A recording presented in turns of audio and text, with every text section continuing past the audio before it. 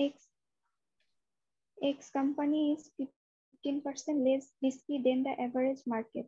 The expected market return is 12% and the T-bond rate is 4.5%. Requirement A. What is the expected rate of return of capital in X? Requirement 2. Should X expect a project that earns a rate of return of 15% and has a beta of 1.25%? Percent, 1.25. আচ্ছা, প্রথম কথা আছে x company is 15% less risky then average market.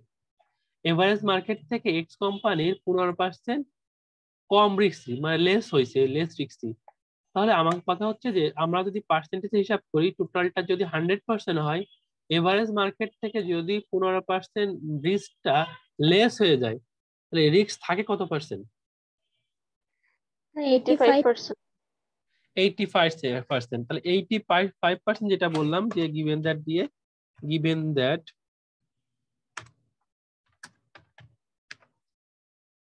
এই যে 85% বলতেছি, এটাকে এই যে আমরা মার্কেট রিস্ক থাকতেছে, যে মার্কেট থেকে এভারেজ মার্কেট থেকে আপনার হচ্ছে 15% লেস হয়ে যাচ্ছে। আপনারা বললেন যে 15% যদি লেস হয়ে যায় ভাইয়া, তাহলে 85% থাকে। এই যে মার্কেট রিস্ক 85% থাকে, এইটাকে বলা হয় হচ্ছে আপনার বেটা। মার্কেট রিস্কে কি বলা হয়? বেটা। বেটা। তাহলে এখানে দেখেন বেটার একটা মান দেওয়া আছে, বেটার মানটা হচ্ছে আপনার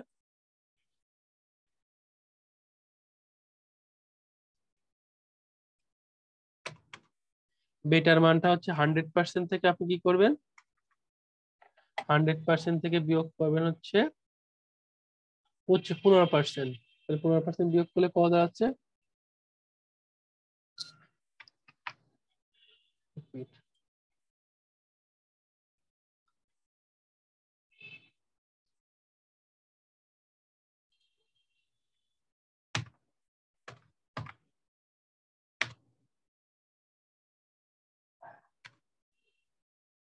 %, মাইনাস হচ্ছে 15%, কত পার্সেন্ট হয় তাহলে? 85%।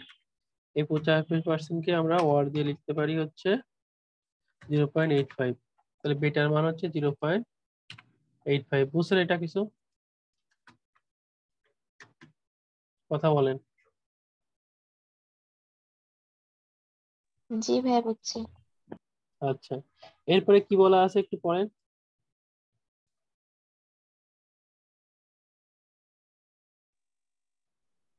কোথা থেকে ভাইয়া? এরপরে দেখেন বলা আছে দ্য এক্সপেক্টেড মার্কেট রিটার্ন 12%। এটা কিসের মান?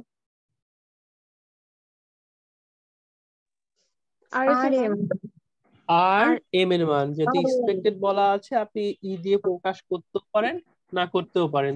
তাহলে এক্সপেক্টেড মার্কেট রিটার্ন দেওয়া আছে আপনার 12%, তাহলে 0.12। এবারে বলা আছে the T bond rate, T bond rate, zero বেটা পোর্টফোলিও, তারপরে হচ্ছে এক্সপেক্টেড রিস্ক ফ্রি রেট। এটাকে কি দ্বারা প্রকাশ করা হয়, আমরা কি দিয়ে প্রকাশ করি?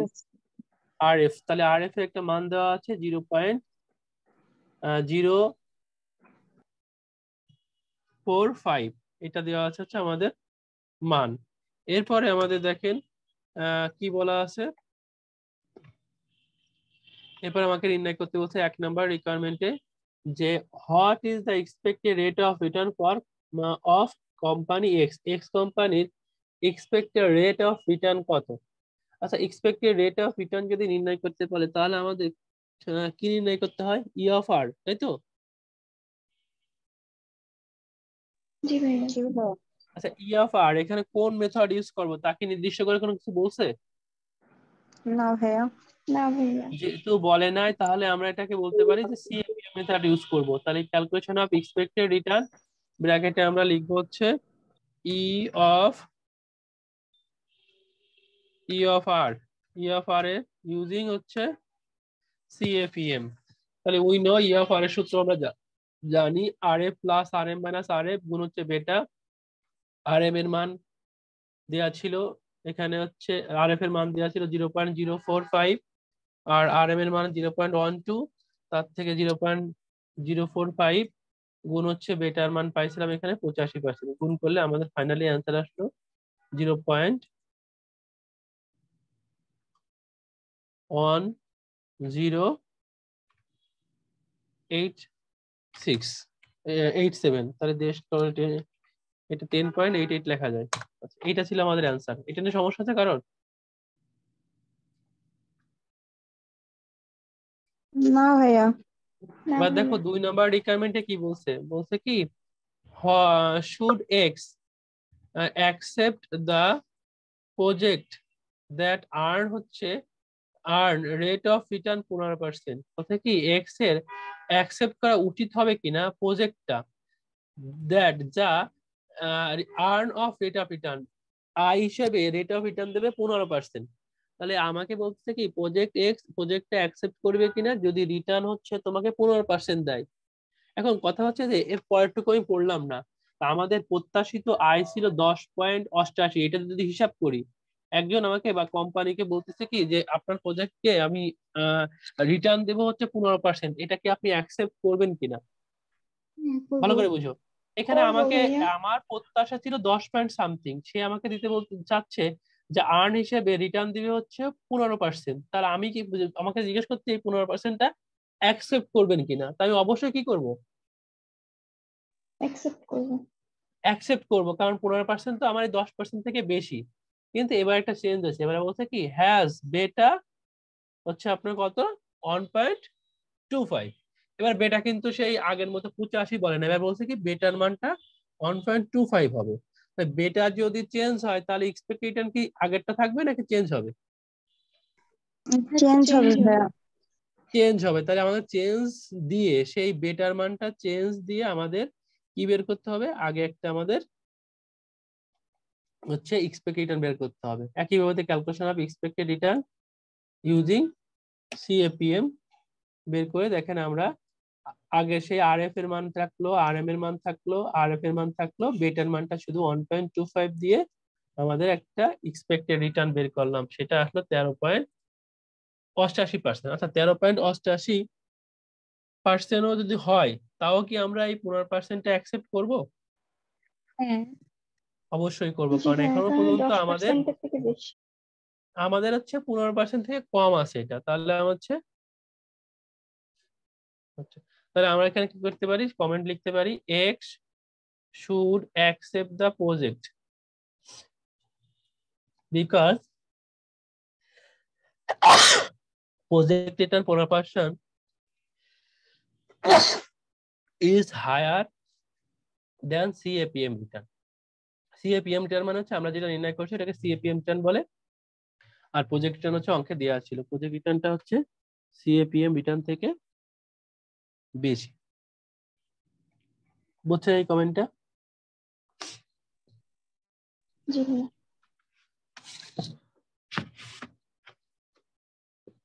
আচ্ছা, মোটামুটি এই অধ্যায়ে আমাদের যতগুলো ইম্পর্টেন্ট অঙ্ক ছিল সবগুলো মোটামুটি কভার হয়েছে। এর মধ্যে একটা অঙ্ক আছে আমাদের এই অঙ্কটা একটু ব্যতিক্রম টাইপের, একটু ব্যতিক্রম ভাবে হিসাব করবেন। অঙ্কটা একটু পড়েন, আমাদের বইয়ের 17 নাম্বার প্রবলেম 11, অঙ্কটা একটু পড়লে ভালো হয়, পড়েন। Expected return on two stocks for particular return are given below. Market return 7%, 22%. Aggressive stock 5%, 35%. Defensive stock 9%, 19%. Requirement A. What are the betas of the two stocks? Requirement B. What are the expected return of those? Requirement C. If the risk-free rate is 5%, what is the SML? Requirement D. What are the alphas of the two stocks? আচ্ছা, প্রথম কথা হচ্ছে আমাদের এখানে কি বলছে, expected return on two stock, দুইটা স্টকের এক্সপেক্টেড রিটার্ন দেওয়া আছে, two stock for particular return as given below. দেখো মার্কেট রিটার্ন দেওয়া আছে দুইটা, একটা হচ্ছে 7%, একটা হচ্ছে 22%, আর একটা হচ্ছে এগ্রেসিভ স্টক নামে একটা স্টক আছে, সেটা দুইটা রিটার্ন দেওয়া আছে, আর ডিফেন্সিভ স্টক নামে দুইটা একটা স্টকের নাম আছে, দুইটা রিটার্ন দেওয়া আছে। এখন এখানে আমাকে বলছে হোয়াট ইজ দা বেটা, কি নির্ণয় করতে বলছে? বিটার মান। আচ্ছা দেখেন, বেটার মানের একটা সূত্র লেখা ছিল, যদি কোরিলেশন বা স্ট্যান্ডার্ড ডিভিয়েশন না দেওয়া থাকে তাহলে একটা সূত্র ছিল, সেই সূত্রটা একটু দেখে নিই আমরা। সূত্রটা ছিল কি, যে ক্যালকুলেশন অফ বেটা, উই নো বেটা সমান সমান difference between stock two stock return, আর একটা হচ্ছে difference between to market return. Difference between stock return হবে, এখানে টু না লিখে স্টক রিটার্ন, আর একটা হচ্ছে আপনার মার্কেট রিটার্ন, যদি বিটুইন বলা আছে। তাহলে আমাদের কি করতে হবে, এই যে স্টকের যে রিটার্নটা দেওয়া আছে তার পার্থক্যকে মার্কেট রিটার্নের পার্থক্য দিয়ে ভাগ করতে হবে। বোঝা গেল? আরেকবার বলেন তো ভাইয়া। বলতেছি, দেখেন এখানে সূত্রটা কি লিখছি, ডিফারেন্স বিটুইন স্টক রিটার্ন, আর এটা হচ্ছে আপনার difference between market return. Stock যে রিটার্নটা আছে এই রিটার্নের পার্থক্যকে মার্কেট রিটার্নের পার্থক্য দিয়ে ভাগ করতে হবে। কিভাবে করব আমরা একটু দেখি। ফর এগ্রেসিভ স্টকে রিটার্ন দেওয়া আছে দেখেন দুইটা, একটা আছে 5% আর 35%, এই দুটার পার্থক্য বের করব। এখন পার্থক্য বের করতে গেলে বড়টা থেকে ছোটটা বিয়োগ করাই করলে ভালো হয়। তার মানে প্রথম বড়টা থেকে ছোট যদি বিয়োগ করতে চাই, দেখেন বড় ছিল কত এখানে এই দুটোর মধ্যে, 35%। 35%, তাহলে 35% ছিল, তার থেকে বিয়োগ করবো হচ্ছে 5%। তাহলে এখানে দেখেন 5% ছিল হচ্ছে এই যে এটা, তাহলে 35%, 0.35 মাইনাস 0.04।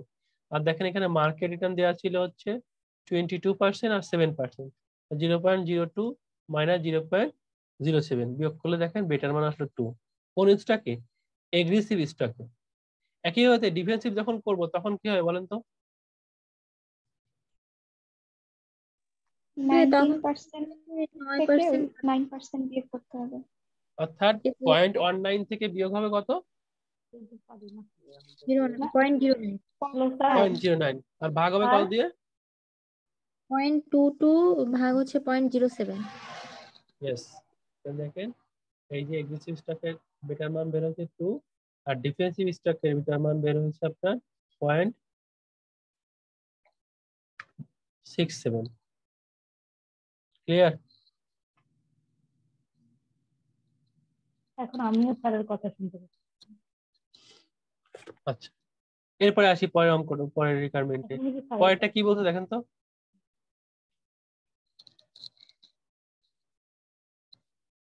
এটা না হয় না, মানে কিছু না বুঝলে মানে প্রশ্ন করা যায়। কি জিজ্ঞেস করছে বলেন? What are the What expected return of those. E of তাহলে আর বের করতে। ই অফ আর বের করতে বলছে। এখন প্রথমে এটা একটা কথা জিজ্ঞেস করি, এখানে দেখেন প্রথমে আমাদের কিসের মান দেওয়া ছিল এখানে?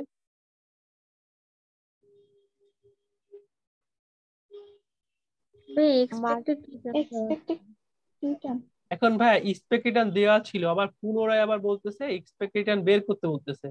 তাহলে এক্সপেক্ট রিটার্ন দেওয়া আছে, আবার পুনরায় এক্সপেক্ট রিটার্ন কিভাবে বের করব?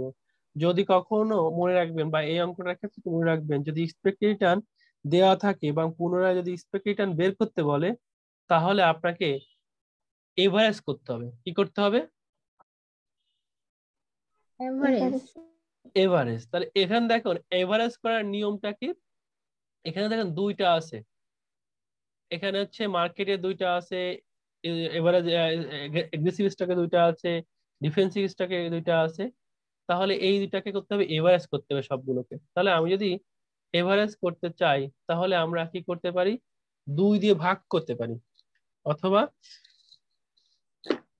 এখানে আমি দেখাই দিই আপনাদের এক্সপেক্টেড রিটার্ন তার নিয়মটা কি বললাম, যে এখানে আপনি করবেন হচ্ছে 2 দিয়ে ভাগ করবেন, এভারেজ করবেন কিভাবে।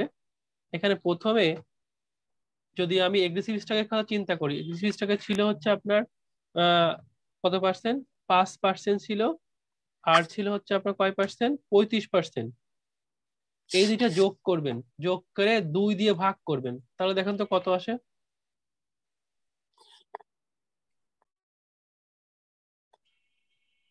0.20 আসে। আচ্ছা তো 0.20%, একবারে পার্সেন্টেজ করতে পারেন বা পয়েন্ট দিয়ে করতে পারেন, বুঝতে পারছেন এটা? যদি এক্সপেক্ট রিটার্ন দেওয়া থাকা সত্ত্বেও যদি আপনাকে নতুন করে এক্সপেক্ট রিটার্ন বের করতে পারে তাহলে কি করতে হয় বলছি?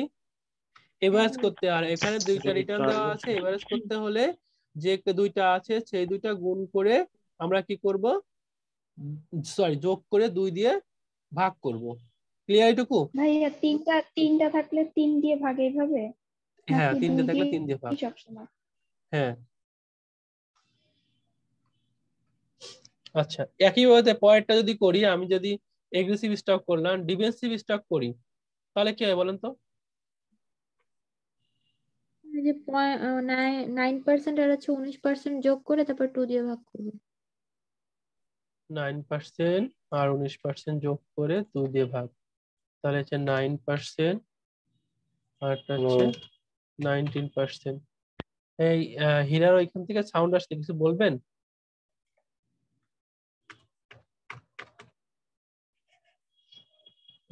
একেবারে চিন্তা করেন, এখানে মার্কেট রিটার্নও দেওয়া আছে, তাহলে মার্কেটটা যদি এভারেজ করতে চায় তাহলে কি করতে হবে? 22% প্লাস 7% দিয়ে এটা ভাগ দিতে হবে 2 দিয়ে।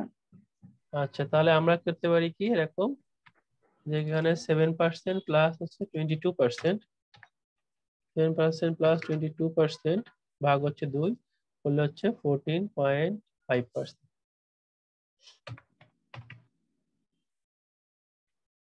বুঝছেন এটা? জি জি ভাই। ভাইয়া। সেটা হয়। আচ্ছা, এবার তাহলে আমি বলছি কি, এক্সপেক্ট রিটার্ন যদি দেওয়া থাকা সত্ত্বেও যদি দুটো এক্সপেক্ট রিটার্ন বের করতে পারে তাহলে আপনাকে করতে হবে হচ্ছে এক্সপেক্টেড রিটার্ন। এটা বের করার জন্য আপনাকে করতে হবে হচ্ছে এভারেজ করতে হবে। এবার পরেরটা আসি, লাস্ট রিকোয়ারমেন্টে 3 নম্বর রিকোয়ারমেন্টে কি বলছে? What is risk free rate is 7%। Risk free rate যদি 7% হয়, হোয়াট ইজ দ্য এসএমএল, তাহলে এসএমএল কত হবে? ক্লিয়ার? আচ্ছা, এসএমএল মেথডের ক্ষেত্রে এসএমএল এর সূত্রটা ছিল কি? এসএমএল এর সূত্র দিয়েছিল দেখেন এরকম, যে আর এফ প্লাস আর এম মাইনাস আর এফ গুণ হচ্ছে বেটা, ছিল না? জি ভাইয়া। এবার দেখেন, যদি বি আপনাকে আই ছিল শুধুমাত্র, না ভাইয়া? জি ভাই, বি ও আই ছিল বিআই না? থাকা, ও বিটা বিআই মানে বিটা ইন্ডিভিজুয়াল ছিল, কারণ বেটা ইন্ডিভিজুয়াল একাধিক থাকলে হ্যাঁ এখানে বিটা আই দিতে হয়, না হলে দেওয়ার দরকার আসে না, প্রয়োজনও আসে না। এখন এখানে আপনাকে যদি শুধু এসএমএল বলে, এটা তো এক্সপেক্ট রিটার্নের সূত্র, এটুকু হচ্ছে এক্সপেক্ট রিটার্নের সূত্র, কিন্তু আপনাকে কি বের করতে বলছে? ভাই এসএমএল বলছে। এসএমএল। এসএমএল বলছে। তাহলে যদি এসএমএল বলে তাহলে আপনাকে কি করতে হবে, ইকুয়েশনটা শুধুমাত্র বেটার মানটা বসানো যাবে না। বেটার মানটা না বসাইলে যে ইকুয়েশনটা পাওয়া যায় সেই ইকুয়েশনটাকে বলা হয় এসএমএল ইকুয়েশন। কি বলছি বলেন তো? যদি কখনো অঙ্কে এসএমএল ভাইয়া বের বুঝি না, করতে আবার একটু বলে, বলেন। যদি কখনো এসএমএল বের করতে বলে তাহলে আপনাকে এই যে এক্সপেক্ট রিটার্নের যে সূত্রটা আছে এই সূত্রে আপনি শুধুমাত্র বেটার মানটা ছাড়া যে ইকুয়েশন বসাবেন না, বেটার মানটা ছাড়া যে ইকুয়েশনটা আসবে ওইটাই হচ্ছে এসএমএল ইকুয়েশন। তাহলে দেখেন কিভাবে করছি, এখানে দেখেন এই যে এসএমএল এর সূত্রে লিখছি হচ্ছে আর এফ এর একটা মান দেওয়া ছিল অঙ্কে, যে লাস্ট রিকোয়ারমেন্টেই বলা ছিল এখানে 0.07, বা রিস্ক ফ্রি রেট হচ্ছে 7%। দেখেন তাই লিখছি 0.07। এবার আর এম এর মানটা কোথায় পাইছি? এই যে 0.145, এটা দেখেন দেওয়া আছে, এই যে বের করছি আমরা, এক্সপেক্ট রিটার্ন মার্কেট বের করছিলাম 14.5%। 14.5%, এটাকে আমরা যদি পয়েন্টে করি তাহলে কত আসবে? 0.145। এই দেখেন 0.145 আমরা বের করছি, বসায় দিছি এখানে, দেওয়ার পরে এখানে আরএফ এর বিয়োগ করছি, বেটার মানটা বসাই নাই, অ্যান্সার আসছে আমাদের 0.07 প্লাস 0.075। এটা বসালে যে অ্যান্সার আসে সেটাই আমাদের কাঙ্ক্ষিত এসএমএল এর মান। এখানে বিটার মান বসবে না? না, বেটার মান বসাবো না, বেটার মান বসাইলে সেটা এক্সপেক্ট রিটার্ন হয়ে যাবে। যদি কখনো আপনাকে এক্সপেক্টেড রিটার্ন না বলে আপনাকে বলে দেয় যে এসএমএল করেন, তাহলে শুধুমাত্র বেটার মানটা না বসিয়ে যে ইকুয়েশনটা আসবে সেটাই হচ্ছে আমার কাঙ্ক্ষিত এসএমএল এর মান। ক্লিয়ার? যদি এক্সপেক্টেড রিটার্ন বলতো ভাইয়া তাহলে আমি কিন্তু ওই বেটার মানটা বসাতাম, আর যেহেতু এক্সপেক্টেড রিটার্ন বলে না, বলে কি বলতেছে, এসএমএল করতে বলতেছে, এই জন্য আর কি আমরা শুধুমাত্র বেটার মানটা বসাবো না, না বসালে যে ইকুয়েশনটা আসবে সেটাই হচ্ছে আমাদের এসএমএল ইকুয়েশন। বুঝছেন সবাই? জি ভাইয়া। জি ভাইয়া, বুঝতে পারছি। আচ্ছা, লাস্ট রিকোয়ারমেন্ট। এই রিকোয়ারমেন্ট আগে কখনো পাই নাই এবং আগে কোনো অঙ্ক নাই, এই একটা অঙ্কেই আছে। কি জিজ্ঞেস করছে? What are the alphas of the two stock, দুইটা স্টকে আলফা বের করতে বলছে। এখন এই আলফার একটা সূত্র আছে, এই আলফার সূত্রটা হচ্ছে কি, এখানে দেখেন লিখছি যে ক্যালকুলেশন অফ আলফা এর সূত্র হচ্ছে এক্সপেক্টেড রিটার্ন থেকে রিকোয়ার্ড রিটার্ন বিয়োগ করতে হবে। ভাই এতদিন ধরে জানি যে এক্সপেক্টেড রিটার্ন আর হচ্ছে রিকোয়ার্ড রিটার্ন একই, এখন দেখতেছি আবার নতুন করে দুটো বিয়োগ করতে হবে, এটা কেমন? এটার জন্য একটু এই আলফা সূত্র এটা যদি হয়ে থাকে, দেখেন এক্সপেক্টেড রিটার্ন এগ্রেসিভ স্টকে কত দেওয়া ছিল, এগ্রেসিভ স্টকে দেখেন এক্সপেক্টেড রিটার্ন বের করছিলাম, কত ছিল দেখেন তো এখানে 20%। 20%। 20%। দেখেন এখানে সেই 20% বসাইছি, কারণ এখানে হচ্ছে 20%। আচ্ছা, এর থেকে রিকোয়ার্ড রিটার্ন কোথায় পাবো ভাইয়া, সেটা একটু পরে আসি। এবার আসি একই ওয়েতে ডিফেন্সিভ স্টকে এক্সপেক্টেড রিটার্ন কত ছিল? 14%। 14%। তাহলে ডিফেন্সিভ স্টকেও দেখেন আমরা 14% লিখলাম বা 0.14% লিখলাম। তার থেকে আমাদের রিকোয়ার্ড রিটার্ন কোথায় পাবো সেটা একটু দেখি। এবার দেখেন এখানে নিচে হিয়ার দিয়ে আর লিখছি বা রিকোয়ার্ড রিটার্নটা আমরা বের করে নিচ্ছি। কিভাবে বের করছি রিকোয়ার্ড রিটার্নটা? রিকোয়ার্ড রিটার্ন হচ্ছে এই যে আমাদের যে মূল ইকুয়েশন এসএমএল ইকুয়েশন ছিল না, এখানে বেটার মানটা বসাই দিব। বেটার মানটা বসাই দিলে যে রিটার্নটা পাবো সেটাই আমাদের এই কাঙ্ক্ষিত হচ্ছে রিকোয়ার্ড রিটার্ন। দেখেন এখানে ইকুয়েশনটা ছিল কি 0.07, এই যে 0.07, তারপরে 0.145, 0.145, আর এটা 0.07, 0.07, আর এইবার দেখেন বিটার মানটা বসাই দিচ্ছি এই 2। এই 2 কোথায় পাইলাম? এই যে 1 নাম্বার রিকোয়ারমেন্টে আমরা যে 2 বের করছিলাম, এই যে অ্যাগ্রেসিভ স্টকে বেটার মান বের করছিলাম, সেই মানটা বসাই দিছি। এখানে বসাই দিলে 2 বসাই দিলে আমাদের অ্যান্সার আসছে দেখেন 22% আসছে। আর এই 22% বিয়োগ করলে আমাদের যে অ্যান্সারটা আসবে সেটাই হচ্ছে আমাদের আলফার মান।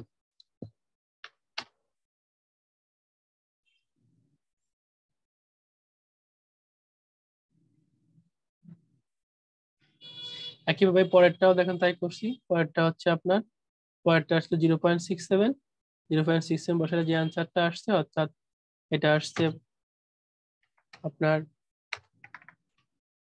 12.03%। এটা বসাই দিলে যে 12.03 বসাই দিলে আমাদের আসলে হচ্ছে 1.895898%। এই হলো আমাদের অঙ্ক। এইটাই লাস্ট রিকোয়ারমেন্ট, একটু ব্যতিক্রম, এই ব্যতিক্রম ভাবে চিন্তা করে অঙ্কটা করবেন।